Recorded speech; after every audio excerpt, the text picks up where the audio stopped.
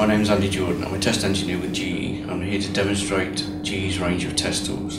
This is the drug PV411. I'm going to show you how to generate a vacuum under pressure using this easy to use tool. To generate a vacuum, we rotate the vacuum selector into the vacuum position indicated by the V, and with the volume adjuster part way out.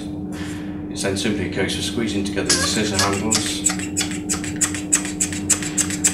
to generate a vacuum. Small adjustments can be made then using the volume adjuster.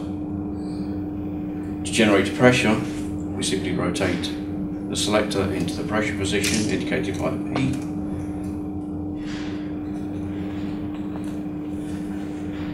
and then again squeeze the scissor handles together to generate pressures.